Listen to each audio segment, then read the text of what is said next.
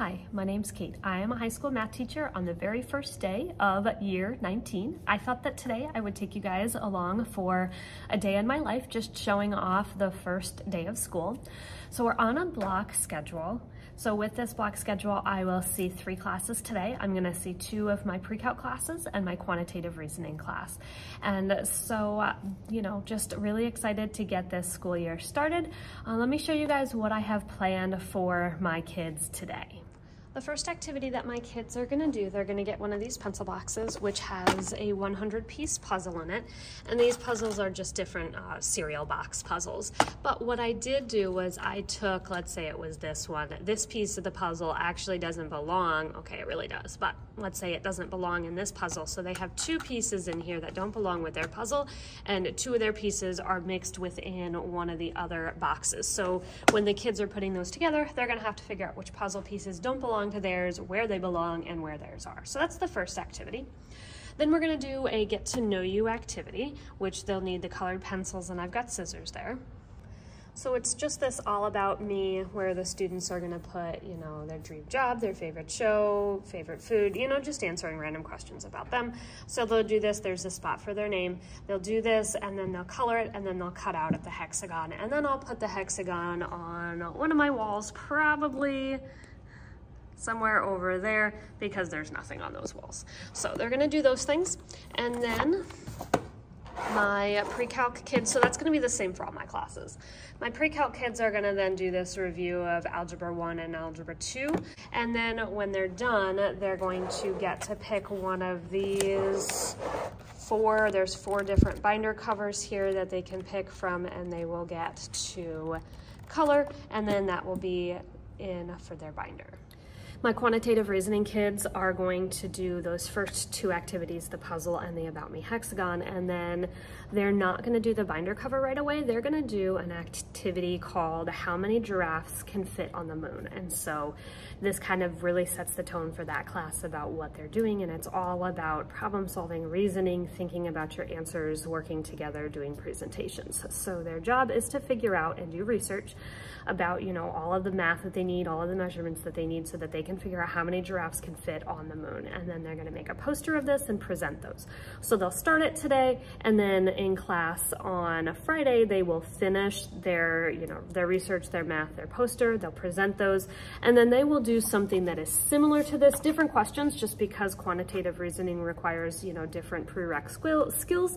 So it's a lot more of the adding and subtracting fractions, the decimals, percents, that sort of thing instead. And then they have very similar binder covers. The only difference is that it says QR instead, but they have the same 4 options for calculator covers. So that's my plan for today. Now it is 7:20, got here super early, but that's me. I like to be here early. So I'm just gonna work on getting some things done, getting ahead, making sure that I am ready for Friday, Monday, and some of next week. I always start off my class with start of class slides. So this year I decided to make a different theme every month just to kind of fit that month. So each day of the week they have a different gnome that fits this whole back to school theme. But I always have the date on there, the to do, so it'll just tell all the kids exactly what they need to do when they get in. Upcoming is where I'll list upcoming tests, quizzes, things like that. Today, just talking about what we're gonna do, and then I always have a meme of the day or a joke of the day. So I'm hoping to really train my students this year. When they come in, they really need to read this. They need to complete those to-do tasks in order so that we can get off to a good start and get through what we need to. And I'm just going to explain the next activity so that everybody that's done can move on and do the last thing that we're gonna do. My first 2.5 classes are done. The puzzle activity went really well with the kids, especially first block. I noticed they got up, they were talking with other teams, they were really trying to find their puzzle pieces and figure out where they belonged. So I thought that was a great twist on the activity. Now, what I did at the end of first block, I had them disassemble their puzzle, put it all in the pencil box except 2 pieces, and then I said, okay, I want you guys to take your 2 pieces, give them to 2 different teams, and get 2 new ones back. It worked okay, definitely. Some groups wound up with 4 or 5 different pieces that didn't belong to their puzzle, and it was fine. It just added to the, the craziness of the puzzle activity, so it was really fun. I've got 32 kids in each class. My classes grew a little bit, so it'll be good. And then they did the About Me activity, colored that. Definitely have kids that are not excited about coloring, and some of them that expressed that to me, and I said, well, you know, it'll be fine, it's gonna be fun. So we did that, and now I'm 30 minutes into my third block. We have B lunch. There are 4 different lunches, so we have the second lunch, so I see them for 30 minutes.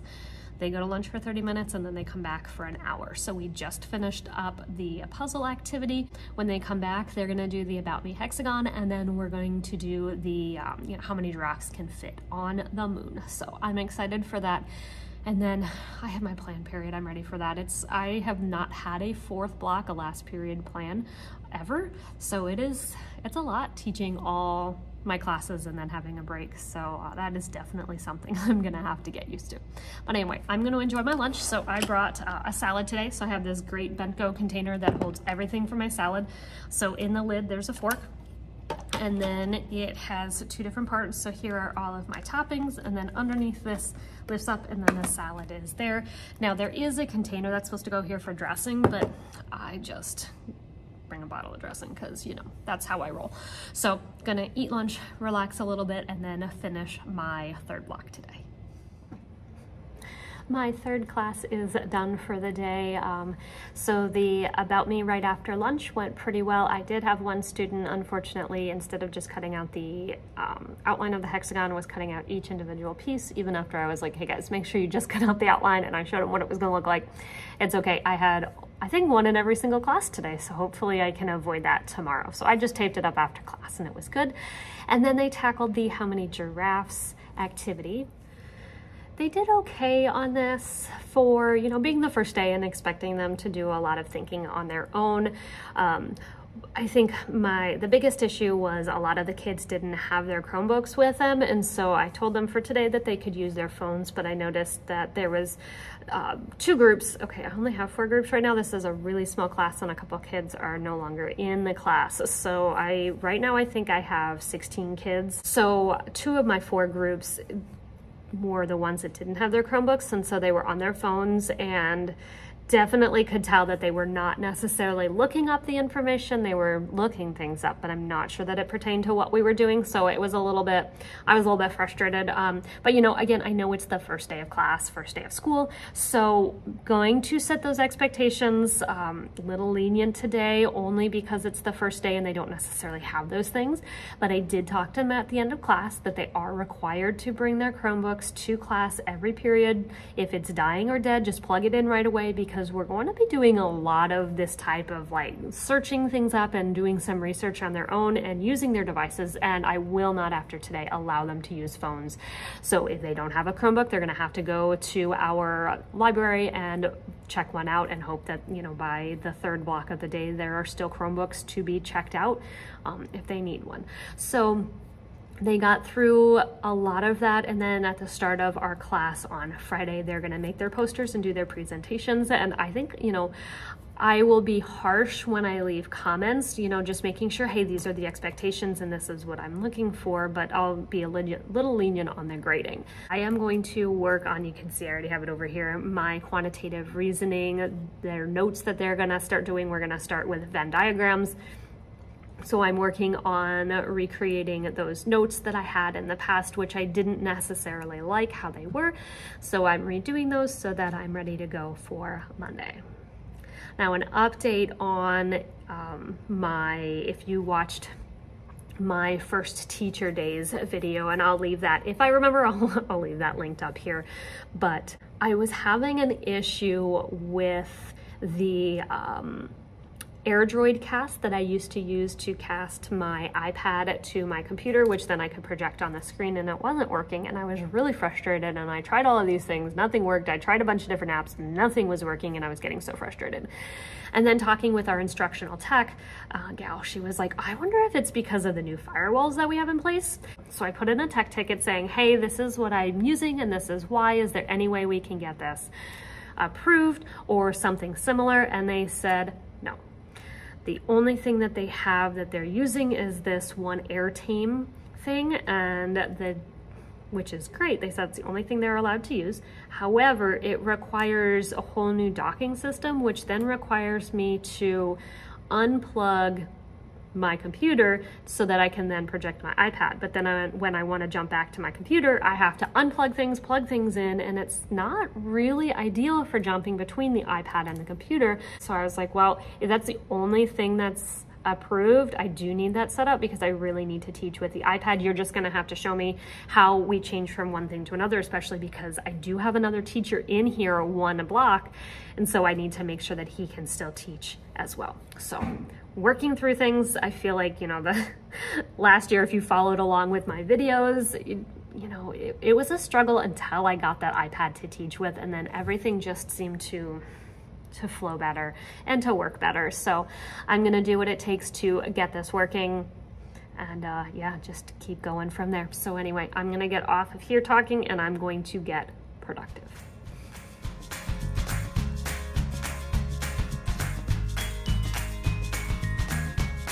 Well, that's it. My very first day of year 19 is over. I'm going to, with this first day of school, because my classes tomorrow are also brand new, I'm gonna record tomorrow too and include that and have, you know, first 2 days back of school. So yeah, I'm gonna head out and I will see you guys tomorrow. So it's my first day with students, and I thought I would add this into the video. So I am here, it's about 7:30. First class starts at 8:25. So today I have 2 college algebras and then my pre-calc class. So all 3 classes are gonna start the same way. We're gonna do that puzzle activity again, and then we're gonna do the About Me hexagon. So the review that my college algebra kids are doing, that's similar to the pre-calc review. It's just more algebra-based skills, so it's a lot of more solving equations, some proportions, and then there is a little bit of factoring on the back, simplifying. So just more of the things that, you know, my college algebra is the first semester of pre-calc. I teach that all year, so they will be doing the same skills, but we go at a slower pace, and so I picked some of the more easy skills, more basic skills, and then they've got the same 4 covers that my pre-calc kids do. The only difference is it says college algebra instead of pre-calc. So that's the plan today. I need to work on getting seating charts made for my classes today, and I need to get that puzzle set up for my first class. All right, so I am on my way down to get staff pictures. They do student pictures the very first 4 days of school. So I'm gonna head down and go get my picture taken. Yay. This is the same outfit that I've worn for pictures for at least, I think, 4 years now? 5 years now? The only difference is my earrings change and my hair changes length, but that's it. Go over this last thing and you understand what's expected, okay? So pencils, colored pencils, scissors, all that stuff down for just a second. So the last activity that you guys are gonna work on is a review of skills that you should know how to do coming into here. Most of these are Algebra 1, some Algebra 2, kind of a mix between the two. So this is just kind of getting you guys to start thinking about what we're gonna be working on. Okay, so I'm on my plan period. I'm talking quiet because I'm in our math office and there's quite a few teachers on prep, so just trying to be respectful. First class went well. The puzzle took a really long time, much longer than I thought it would. So they didn't have quite as much time to do the math part, which I wanted them to, but you know, they were definitely a huge group of friends and wanted to just talk rather than work. So that's something that we're gonna have to work through. So I'm just going to work on getting stuff ready for my pre-calc class tomorrow and college algebra, which I'll see again on Monday, because my quantitative reasoning is at least planned for tomorrow.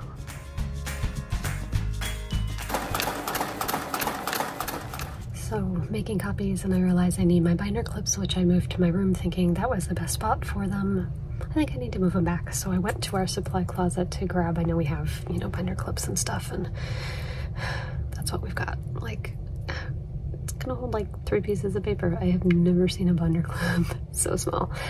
So yeah, challenges of, okay, having my own room, except for one period, I gotta figure out still what needs to stay in the math office, so I have it on that plan period, and what I can bring to my room because I want it in there. We'll get it figured out throughout the year, but yeah, this is so tiny. It's 30 minutes into my class and they're off to lunch. So we did the puzzle activity. This class, it's a smaller class. I've got 20-ish kids. They did amazing with this puzzle. The groups all worked together really well. They communicated, they helped other groups out. It was really good. So I'm excited about this class. So yeah, I'm gonna eat lunch. I brought leftovers. I have this is just the inside of it. I have like a little mini personal crock pot thing that's really awesome. I plug it in about 30 minutes before I want my lunch and everything's nice and warm. I forgot the cord at home. The cord does, wrap around the inside of it, but over the summer, I'm not sure what happened to it. So I got to find it so that I can continue to have that. But I will leave a link. This one specific is no longer available, but I will leave their original one.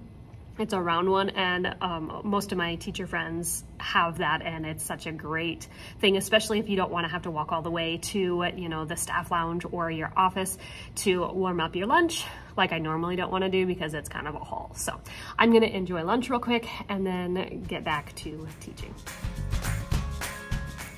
Okay, my day is over. I know I didn't get a lot of clips of me teaching, just, enjoying. My kids did a great job this last block with their puzzles. It was fun. I did have one kid that I knew from last year, a couple other kids that I knew from cross country, so it seems like a really good class. And yeah, it was overall a really good day. I'm exhausted. It's, I've got about 30 minutes before I can leave. So yeah, I'm just going to get my room picked up a little bit and then just make sure that I'm set up for tomorrow with my classes. But anyway, I hope you guys enjoyed this day in my life, or 2 days in my life of my first days of school. If you guys enjoyed this video, please give it a thumbs up. If you are interested in following along more with my journey as I teach and start year 19, please subscribe. I do upload videos every Friday, but you can hit that notification bell to be notified the next time a video goes live. I hope you guys have a mathy day. Bye.